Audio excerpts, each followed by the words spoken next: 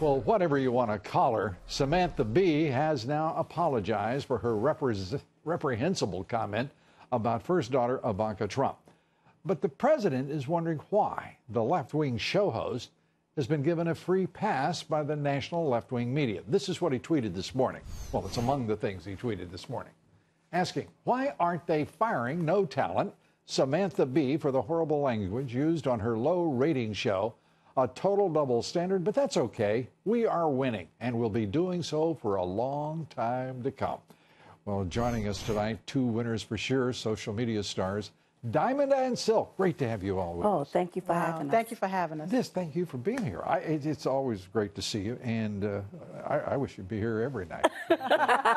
But to this Samantha Bee thing, apparently there's a vested interest here. It's somebody trying to exploit the Trump phenomenon on the left and not mention the president's name. I mean, what do you think? Well, you know what? It's backfiring in her face. I think that she should be fired. If they if ABC was able to take Roseanne's show away from her because of a tweet that she apologized for, then whoever this here, TBS, they should also drop. Time Warner. Yeah. They should drop her as well. Because, you know, using these vile and derogatory names against the first family, that has got to stop. We see a clear double standard, the hypocrisy on the left. This is like hypocritical. If this would have been a conservative that said this, oh, my God, all advertisers, not just two, but all advertisers would have pulled out. I think that her show should be canned as well. And this wasn't a mistake. No, they could have bleeped that out, couldn't they? They could have bleeped it out. It was already pre-planned and pre-edited, so they could have edited it out. Why were ratings down? Something like 50%. Well, see, if your ratings is down, then get 50%. rid of the show if your ratings are down. But don't take and call the first family or Ivanka Trump a derogatory name to get attention. No. And they do it over and over because they're doing two things. They're trying to exploit the Trump era. They know he has an absolute magic power to drive ratings, whether it's a left-wing network or a right-wing network, whether it's Hollywood or whether it's sports.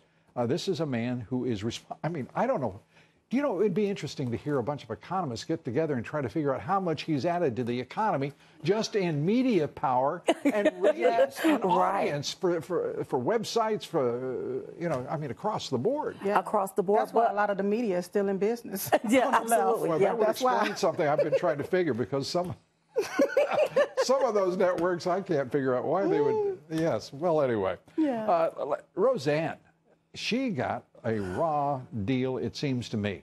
She said something utterly repugnant and racist, but man, they shot her before she could even take stock and inventory of her failings, don't you think? Well, you know what? It was a joke that went bad. She deleted the tweet. She apologized for it. And that should have been the end of it, okay? But when you have the left wing that's pushing the narrative, oh, she's racist, but do you know she used the word monkey? Do you know black people call us monkeys, coons, akatoms? They use the N-word. So you know what? Racism, when we talk about racism, this is a teachable moment. They shouldn't have canned her show. They should have allowed the show to be a teachable moment. Yes. Racism is not one-sided. We got to look at both sides when we talk about racism. Racism is not about just when a white person says something to a black person or about a black person. It can be black people throwing shade or racist words at other black people. That's right. You see what I'm saying? So we need to have the full conversation about that. Yeah, and we've been having this conversation for a long time. And frankly, it still surprises me when someone like Roseanne comes up with nonsense. I mean, she said she was driven by Ambien. Sanofi, the drug company, has gotten a lot of heat for it.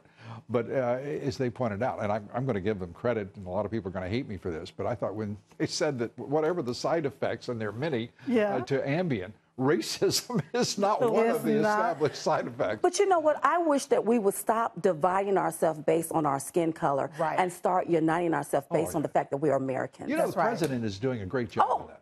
An amazing job, because this is the United States, not the divided states, and there's only one race, and that's the human race. And he's bringing us all together. Look at the economy. Look at how things are flowing. He's a man that doesn't waver. He doesn't back down, and we love it. That's right. We love this, and you know what? I think even the left secretly in their there's shriveled up little hearts.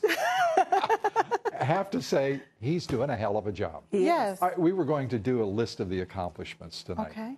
And frankly, we didn't have time to list the accomplishments of this president as he leads up to the midterm elections. Wow. I mean, this would be one of those Star Wars scrolls that would keep going and going. Yes, our president have done more. President Trump have done more in the year and a half that he's been in office than Obama did in 8 years. That's right. Well, So yeah, this is amazing. Actually, we got to give him credit for both the Obama years and for his 16 months in office, because he's not only made all of these historic and, as you say, unprecedented achievements, the best since FDR, but he's also unwound 8 years of Obama. That's and all right. that division and nasty Tape and all of that He's stuff. got it going the other way. That's Diamond right. and Silk, you've always got it going the right way, and we are delighted to see you. Thanks for being here. Thank you for Thank you for having us. so much. Oh, Chit Chat Tour. That's right. Oh, We're going to yes. be in California in July. Get your tickets at diamondandsilk.com. We believe we can flip California red. That's right. If any two people can, these are the folks right here.